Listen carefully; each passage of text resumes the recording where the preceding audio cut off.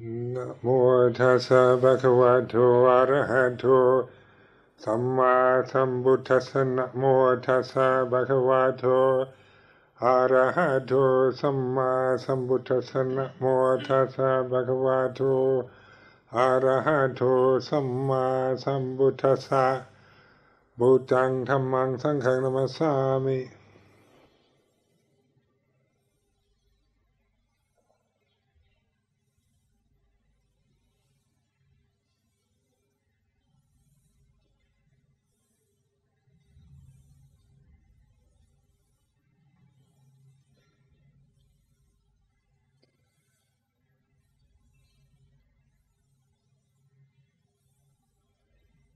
The way it is, this word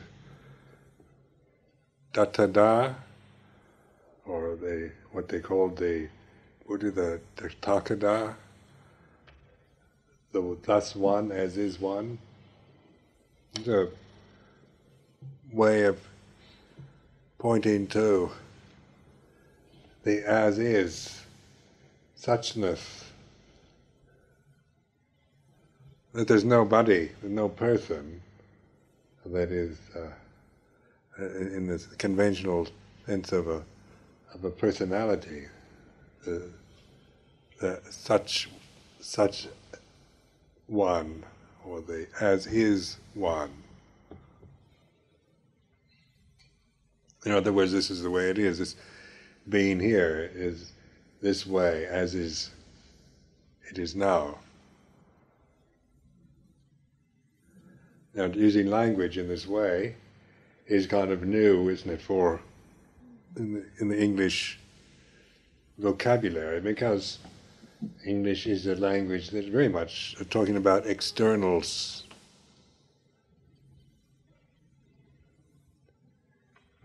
Our language is very much talking about the comparison, the dualism of the sensory experience.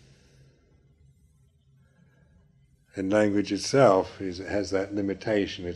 It can only take us this far. And then, of course, when we attach to words, concepts, ideas, images, symbols, names and forms and all that, then we're stuck on that level as the sensory consciousness. We're just stuck with that. Stuck into it, bound to it. And whatever you're bound to, because there's no self, then whatever you desire, and you attach whatever desires there in the mind, you attach to it, you become that way. So for us, life is a becoming. All the time we're becoming that which we're attached to. And what becomes then goes to old age, sickness, death, grief, sorrow, despair, lamentation, sokha pariteva, dukkha tomanat, upayat.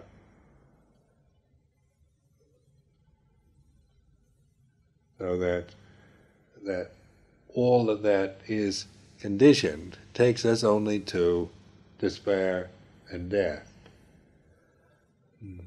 No desire takes us there. Fear takes us there. It's a becoming. And that's because of just the limitation of sensory consciousness. It can only be that way. It's not a transcendent kind of experience. It can only be the way it is. It's not that it's bad or wrong, or that attachment to the senses is evil. It just means that attachment, if that's all we ever do, is attach to the sensory consciousness, is that we end up feeling frightened and despairing. Sokha pariteva, sorrow and grief and lamentation, depression, all that is the result of attachment.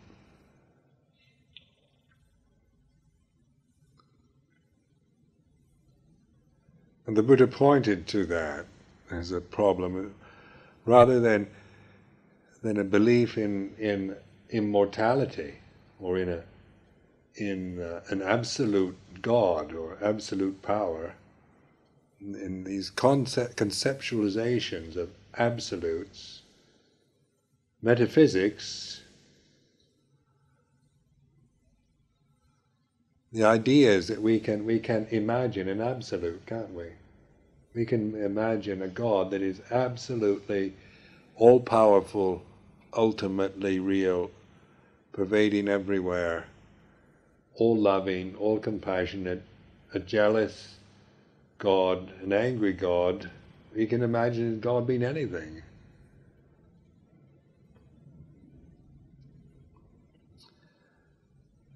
The ability to make images, imagine and conceive God is very common to us.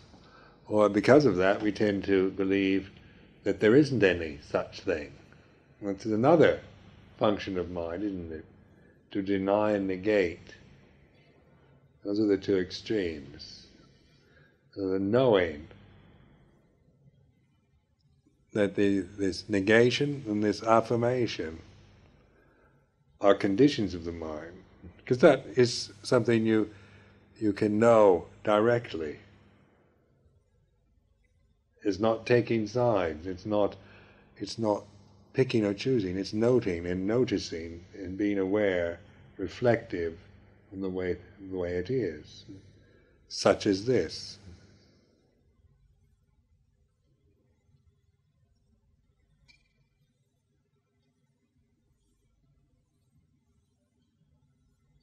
Now I do contemplations as is contemplations. This is the way it is.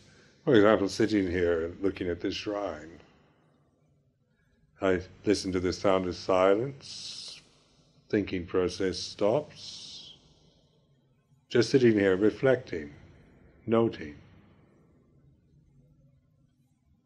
There's eye consciousness, isn't it? I'm looking at something. I'm not attaching to it in any way. I don't have to call it anything.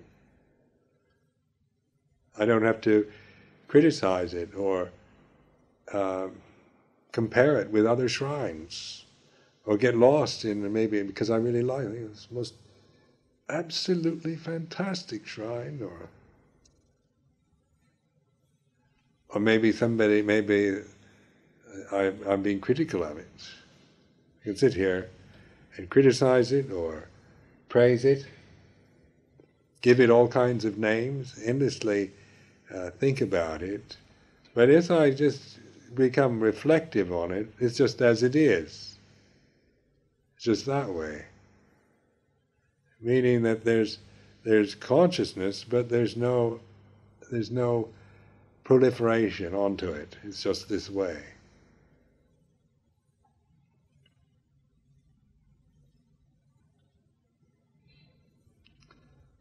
Then as you abide in that stillness, and still your attention is on the shrine,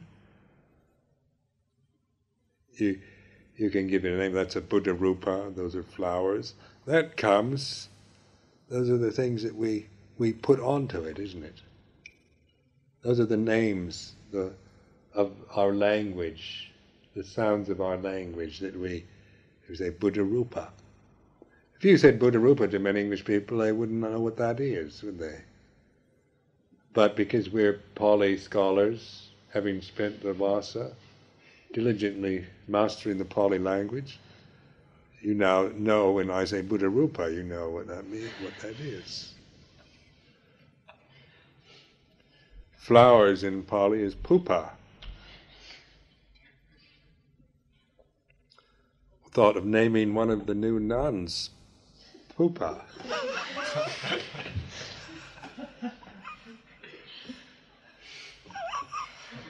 Flower.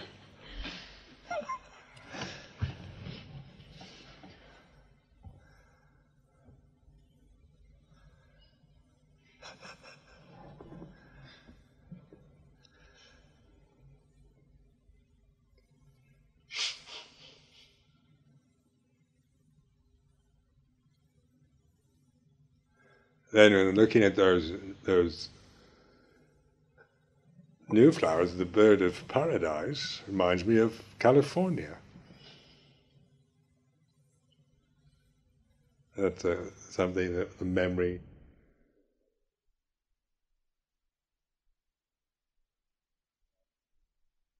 Paradise flowers. So then reminded me of the bird of paradise flowers in my parents' garden, and of course my parents. It goes on like that. So the remembering one thing stimulates the mind, and it goes on from one thing, associations from one thing to another.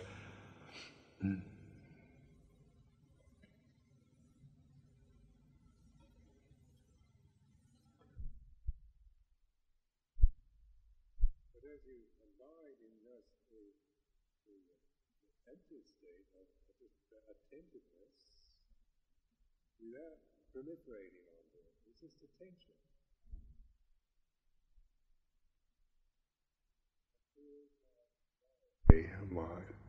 It's things. It's just this way. There's no name for it. One needn't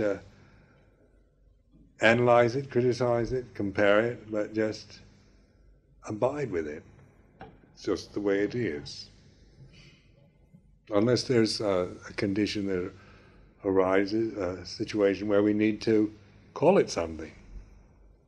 Now, just meditating in this way, we begin to see that our lives are so caught up in this endless proliferation. Ideas, views, opinions, names and forms, and loves and hates, and it goes on and on and on and on. The mind, when you get angry, when you're angry with someone, you say somebody does something, I feel, how dare they do that? And then immediately I start thinking, and last year they did this, that really was upsetting to me last year, and the year before, and the year before that, and suddenly the whole association, connection, all of the bad things somebody's done, suddenly your mind is overwhelmed. You just have a total view, and somebody else says, you say, and he did this, and then he did that, and then he did this, and he did that, and he didn't do this right, and he didn't say that in the right way, and it was making a problem here, and problem there. And then somebody says, well, he remember that lovely gift he gave you last year on your birthday? Well, he's just... Because the good things you don't have room for in your mind when you're angry. You don't want to be reminded that they did anything ever any good in their lives. You're just caught in that mode of negativity.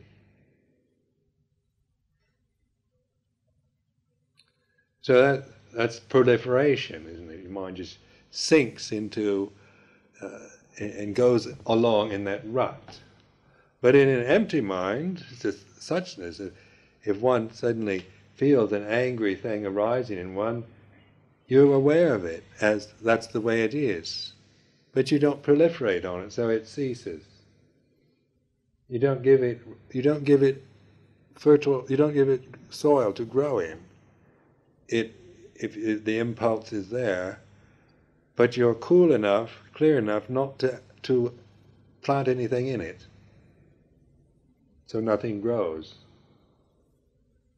Anger doesn't grow from there because you haven't planted anything into it. So that impulse, that moment of impulsive anger ceases, it's gone. You've not acted or said anything from that position, so there's no karma made with it. It's just something that has arisen and ceased, such as it is. It's just that way. So the awakened one, the alert one, is just like that. And you take the position of the Buddha always, in these, like the Buddha Rupa. We sit like Buddhas, don't we? We try to sit like that. And that's alert, a human being that's alert, awake, aware, knowing things as they are. And when you can't, in mirrors, representations of Buddha at his enlightenment, with all the forces of Mara tempting him, because of the limitations of graphic art, they have to put all these forces of Mara as external forms, because they can't fit it all inside the head of the picture of Buddha. You see, so that, or in the body of the Buddha, they can't do that. So that they have all these, like, demons and angels and all the whole gamut of the best to the worst, and the kind of forces out there tempting. And the Buddha is such as this. There's suchness to the Buddha. Nothing. It's just this way. Demons, there's no name for them. That's just the way it is.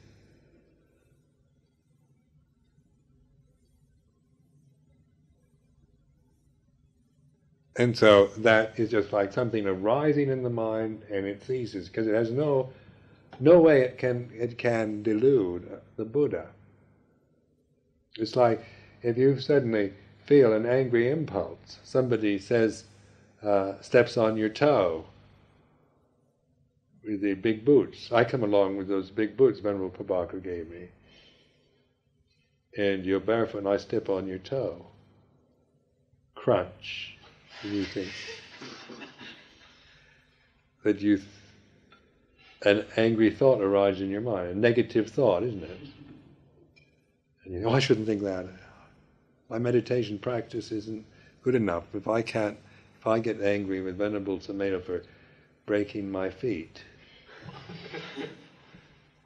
Or maybe that's a natural reaction, negative. Somebody hits you or harms you in some way, the natural result of that is negative feeling that's there. But if you don't grasp that feeling, it ceases.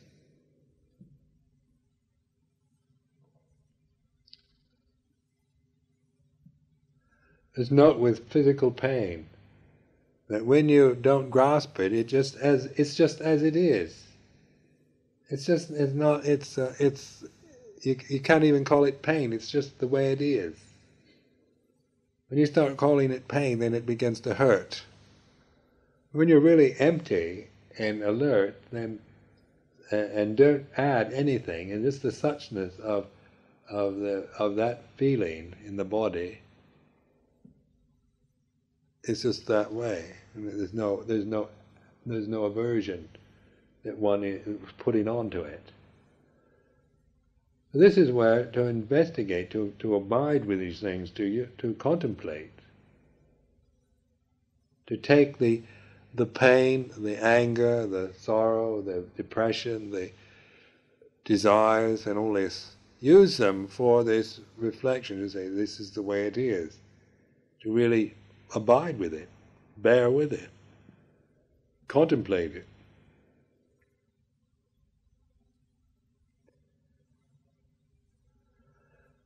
Now with impatience, we think, I think I'll try that. Maybe I'll get rid of the pain, maybe I'll get rid of this, maybe I'll get rid of that, I'll get rid of my anger, I'll get rid of my fears and desires. But I do what Venerable Sumedho says. So then you're taking what I say, but you're not really understanding what I'm saying, because I'm asking you to be very, very patient and not ask to get rid of anything. Don't expect to get rid of things. Or if you do, note that as a condition you're creating, waiting and hoping, doing something with the hope and expectation that it'll end, it'll cease, and you'll feel a lot better. Because there's this hope and expectation that we'll come into here, sit down, go into a blissful state, just to be blissful, a state of tranquility, serenity, or bliss. What we'd like. We have light and having wonderful feelings of love, universal love, and all that. We spend an hour in just a state of loving everything.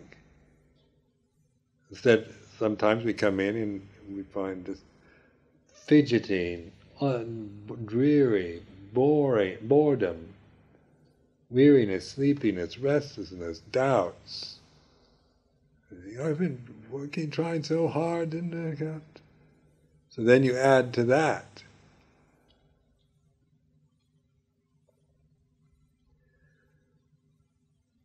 I remember the insight into just mental confusion. I always was resisting confusion, mental confusion, by trying to get rid of it. Now confusion, what I mean by this word, is where many things are kind of going on at the same time, it seems. There's so many kind of, there's nothing clear, nothing defined or definite, or that you can really say this is it. It's just a kind of collection of many different hazy, fuzzy things going on. And you just feel terribly confused, and you're trying to kind of sweep away this web and cloudiness. So the resistance, trying to make clear by getting rid of the confusion.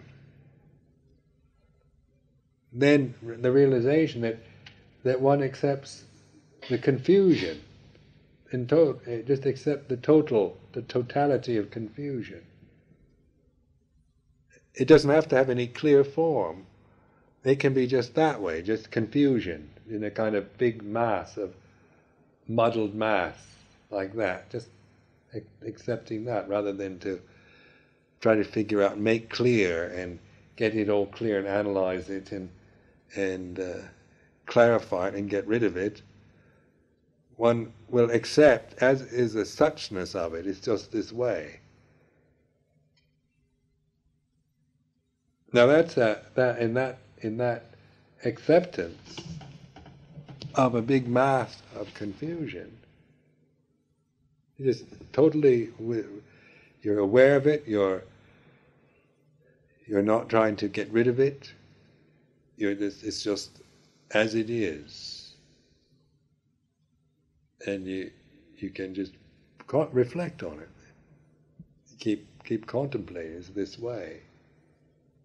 You can become aware of the desire to get rid of it, the impatience that it brings, the aversion or the fear or whatever that might be aroused from having that in the mind. So then you accept the whole of it, the impatience, the confusion.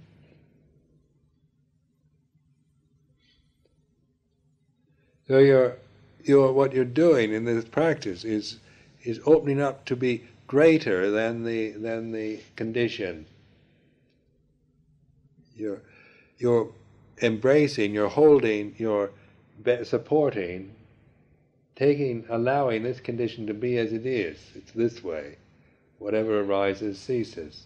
So you're out of this patience and acceptance, of course you're letting it cease. You're allowing it to cease. And really think about this. This is the way out of suffering. If you're constantly fighting with the conditions, it's just an endless kind of warfare, because one comes up and you may get rid of it, and then another one comes up, and then you think you've gotten rid of that, and then the one that you thought you got rid of before comes back again, and you fight with that, and you manage to knock it down again where you think it's gone, and then another one comes, and then you get exhausted and you think, I just can't meditate. Because all you're doing is battling with conditions. You're just creating problems, endless friction. So what might be confusing becomes more confusing. And just because you've maybe gotten rid of it for a moment, it's the ostrich syndrome, isn't it? Or you're looking at the blue sky rather than at the ugly mess on the floor. You think, oh, beautiful blue sky. Or you're standing in a mess. But when you're concentrated on the blue sky, you think everything is fine. Everything is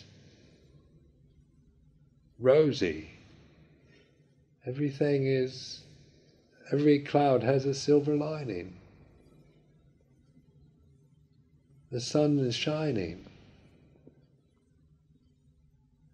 Everything is wonderful, while you're standing in this muck and mire that you refuse to look at.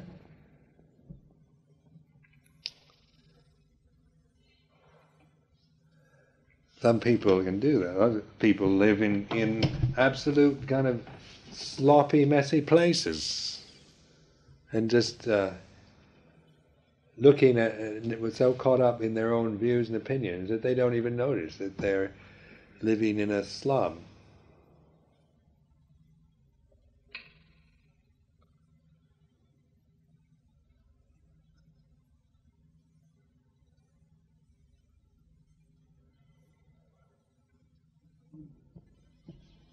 Mentally, because of the lifespan of the human body, it means that we have this span of time to reflect in this way.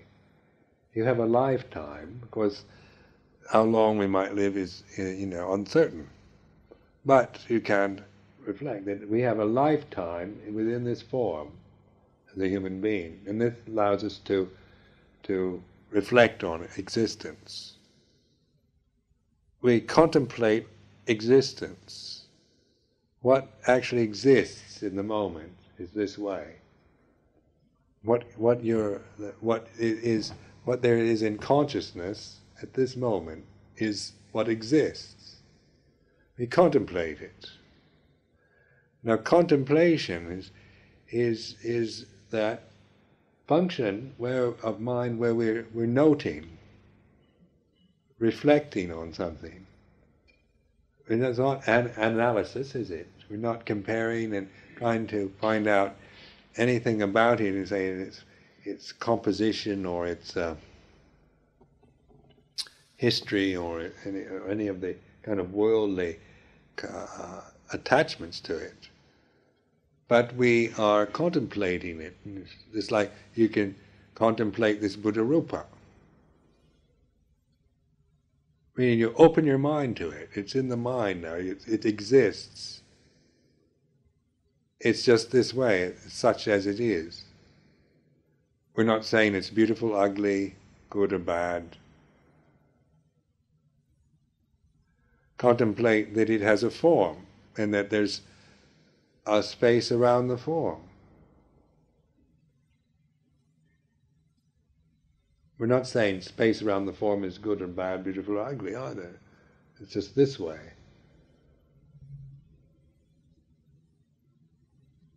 We can be aware of attraction or repulsion towards it. We have various habit tendencies. One might feel attracted or repelled by it. Or something might grab our attention, like those bird of paradise flowers, the pupas.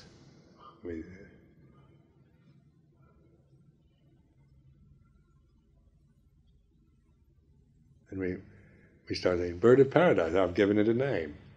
But actually it's just as it is. It doesn't, it's not saying to me, I am a bird of paradise. That's something I put onto it, isn't it?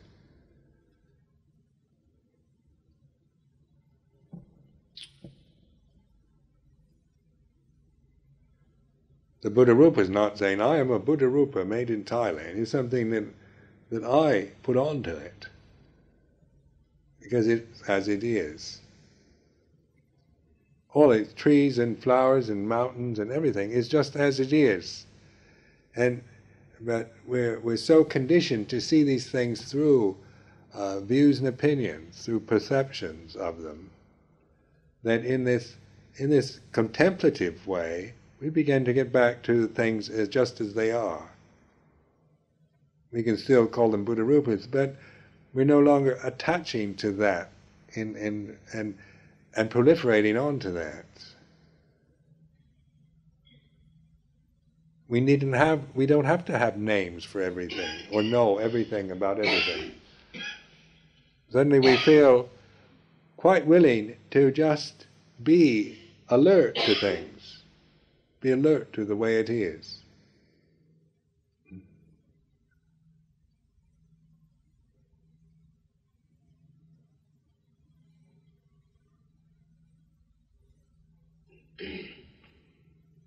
So then,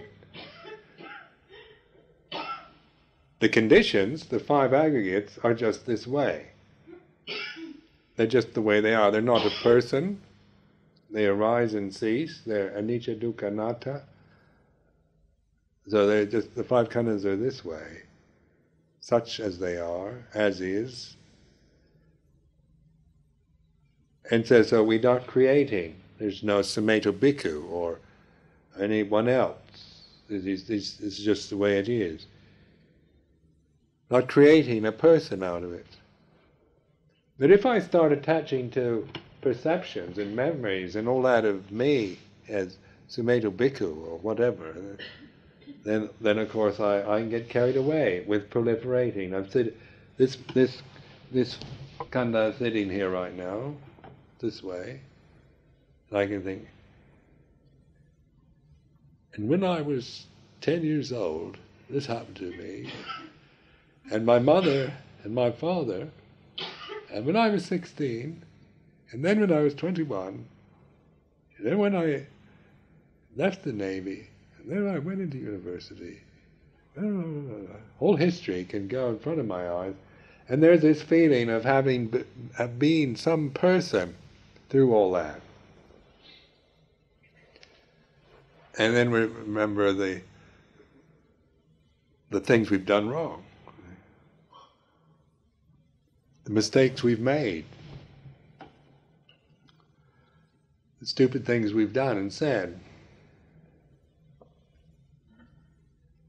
But actually, at this moment, if in an empty mind, there's no Sumedho bhikkhu as such, or Robert Jackman, or anybody. It's just this way. And those memories arise and cease in the mind. That's not a person. A memory is not a person, is it? It is a memory has of Robert Jackman 25 years ago. There's nothing to it. It's just a soap bubble, isn't it? There's no blood, no nerves in a memory. There's no skeleton. 25 years ago I had hair. Where's the hair? On the memory, hairy memory. I had a moustache. I remember having a moustache. I used to wax it. It'd curl up on the end like Salvador Dali's. Where's that? I wonder what happened to that moustache.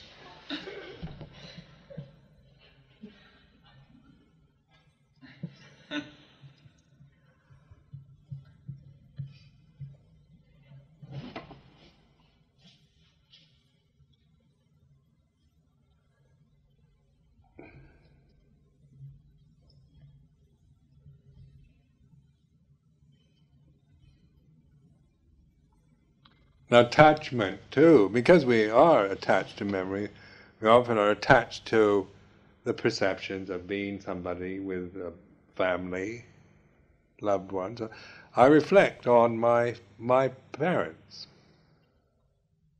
I think, where is my mother and father right now? What is that? Mother and father. I think immediately I think of my mother. If I say mother, I have the memory of what I call my mother. The memory. It's not my mother, is it?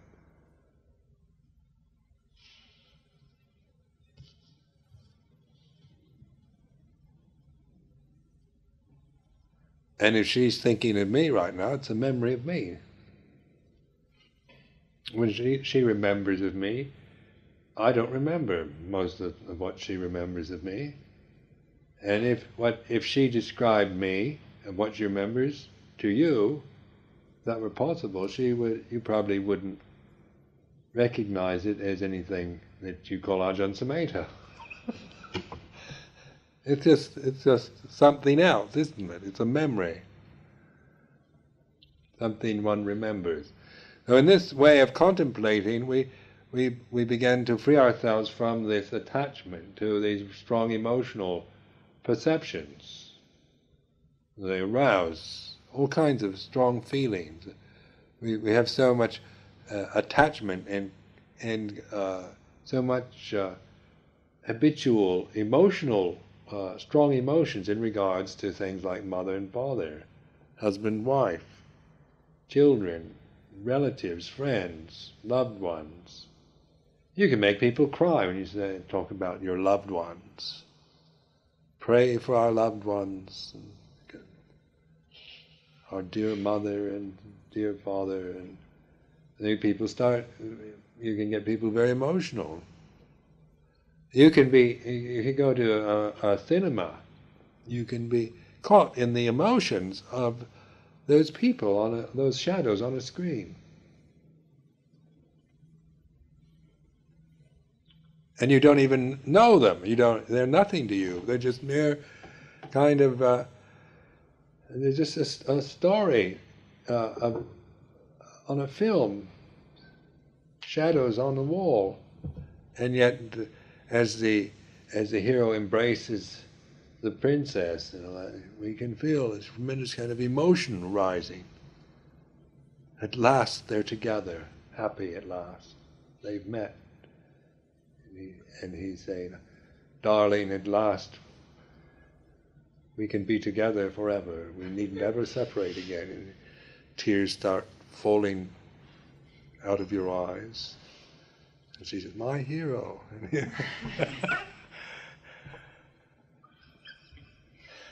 The eyes start welling up with moisture and emotion. What is that anyway? It's all false and acted out, and you've probably, if you've known any actors or actresses, while they're embracing each other in these incredibly romantic love scenes, oftentimes they're thinking something that we wouldn't want to know about.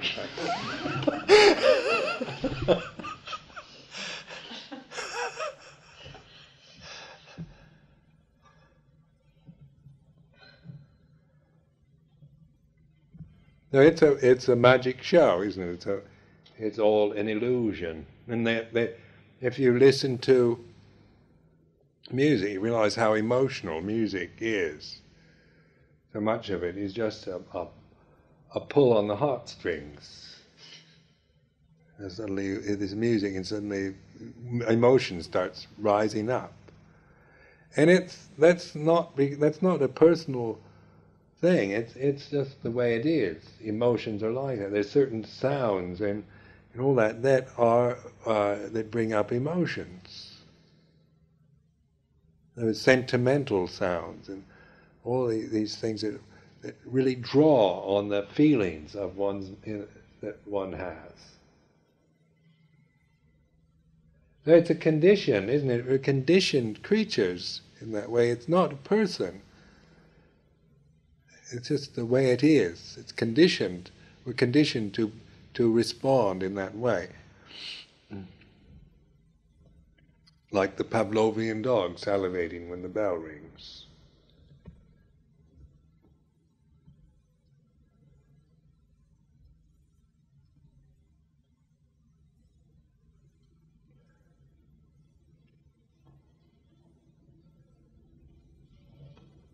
Now, knowing that means that we can let it go. When we're aware of this, we needn't be just caught in a kind of being the programmed kind of puppet or robot that where you push the buttons and you get this kind of response. They have a new term, and they say pushing your buttons. I can make you happy or miserable according to what I say. If you're not mindful, I can say something and you'll smile. I say something and you'll get angry. How dare you? Push your buttons. And people can take advantage of you very easily just by pushing your buttons. So a heedless person is forever dying. Heedless person is always in this dying state, is always trying to find something to get born into again, and then dying, and then getting born again, in just mental states. Because death is like the end of something, and so some beautiful emotion arises, and then it dies in your mind. Then you want to get it again.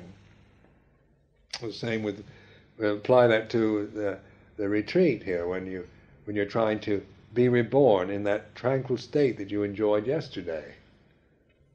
Well, it died. The memory, it's a memory now, so it's dead, and you're trying to revive it. You're trying to revive a corpse, something that's dead. It's happened already, but you remember it, so you're trying to revive it, resuscitate it. So you sit here and you're trying to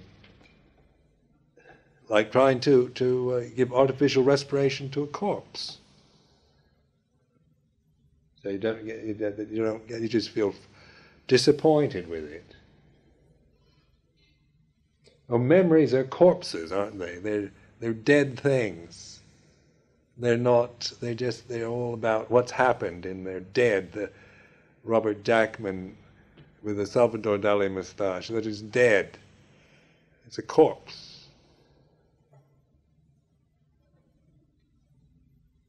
The yesterday is dead now. It's gone. It's died. Tomorrow hasn't been born yet, so it's unknown. And now is the knowing, reflecting on that, being alert to in the now. We're never born and never die. Appamado amatapadang. Mindfulness is the way to the immortal. Pamado machuno padang. Heedlessness is the way to death. Appamado namiyanti. Mindfulness is never dying. Ye pamadaya tamata. And heedlessness is dying. Is just like dying. Is the same as dying. All the time.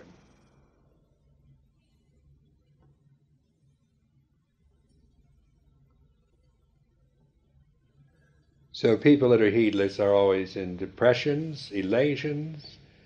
They're the great sufferers of life because they're heedless, and they're always dying. They're depressed, dying, death, meaningless, boredom, weariness, sadness, despair, grief, lamentation.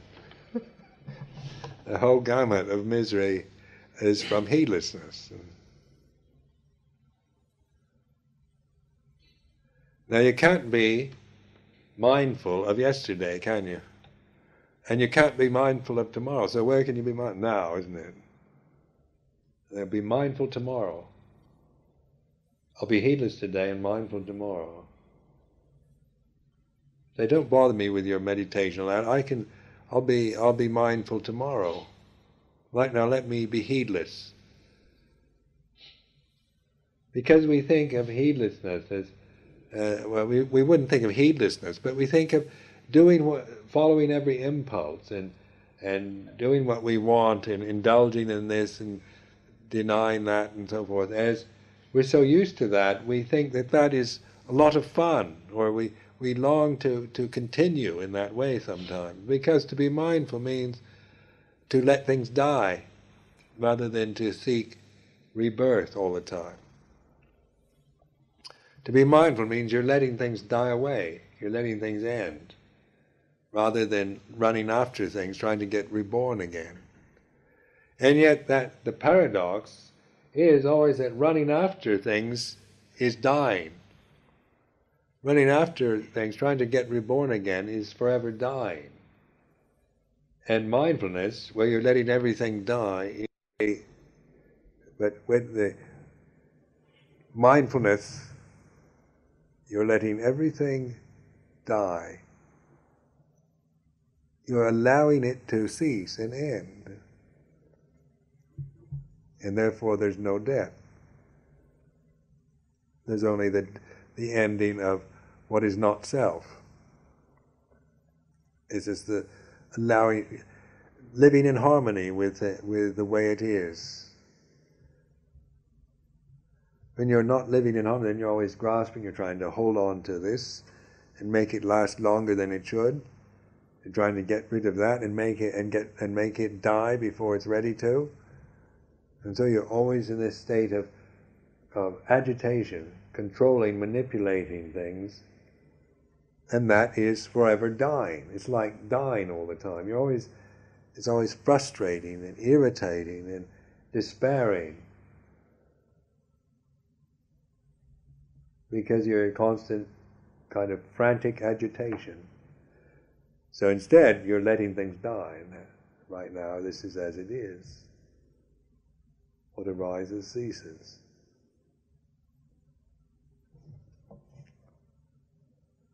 Now tomorrow, since you all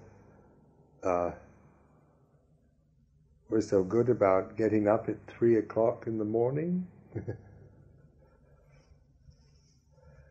and I know you leapt out of your beds with alacrity, so I want to encourage you to do that again tomorrow morning.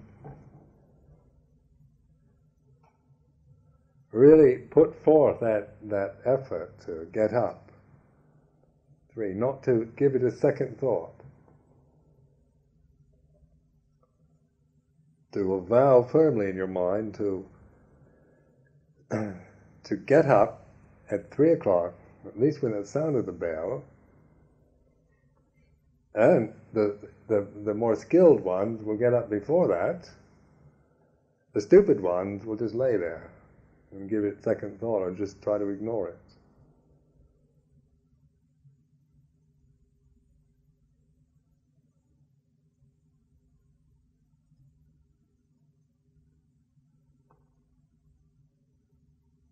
Now this is for you to take on that responsibility.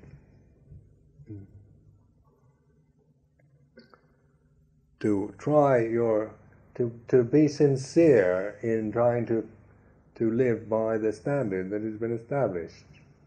Just to do that, to be obedient and surrender to it, rather than do things half-heartedly, resentfully and with resistance. Willing to sacrifice and let go of things, just to be in harmony with that, just to try it out, to give it a chance, to develop it, to be patient with it, rather than to do it half-heartedly, resentfully, or not do it and just see what you can get away with. Because it's you that have to live with yourself, and it's the kind of mind that if you keep doing things without real earnestness and sincerity, and do things just half-heartedly and resisting and that, then you're going to have to remember that. You're going to have to bear with all that. You don't have a mind that is bright and clear and alert to things and learns from life quickly. You're going to have to take a long time to learn things. It's going to be very painful, because it takes so long. If you're stubborn and resistant and indulgent and all that, then it takes so long, such a long time to get over it. But the more you notice people that don't have that kind of pride or stupidity in them, they learn very, very quickly. Wisdom comes very quickly to them.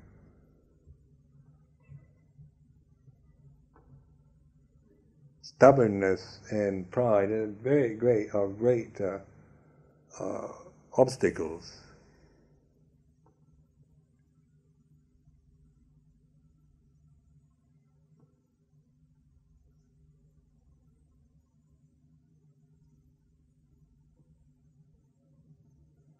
And don't, if you're sleeping in the dormitories, don't worry about what if others don't do it. Don't follow that, the bad examples of others. If you see an anagarika who's setting a good example, then follow that. Be like that. But you're just following the kind of heedless, indulgent ones. Notice how, like the cigarette smokers all gather together. And one monk once told me would like to smoke cigarettes, and he said, "I've always admired Venerable Sujito and Venerable Amaro, but he said, I can't be like them. I hang out with the ones that smoke cigarettes."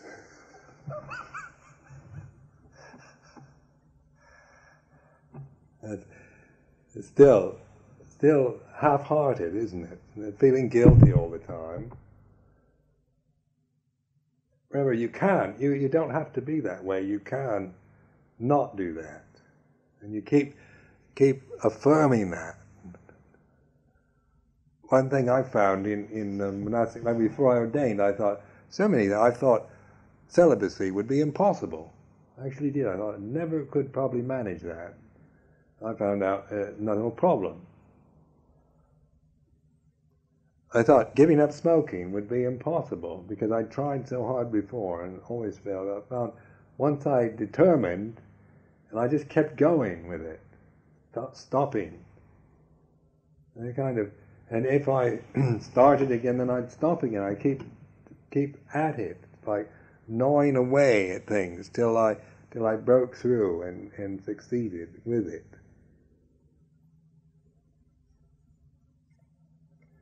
But if not, then one's always been this kind of always lagging behind, half-heartedly, on the edges, on the fringes.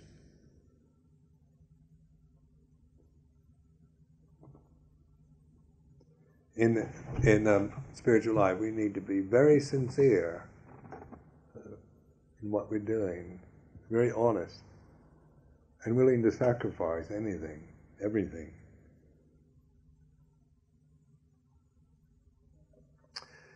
So that's the ideal. So then work at that with just little things. Like now I'm emphasizing this getting up immediately at 3 o'clock in the morning. So that's not asking a tremendous amount, like total self-sacrifice and life commitment. Monk forever, total life commitment to celibacy and patimokkha discipline. It's just asking you to get up at 3 o'clock in the morning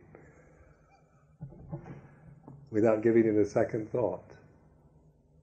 And if you give it a second thought, then don't give it a third.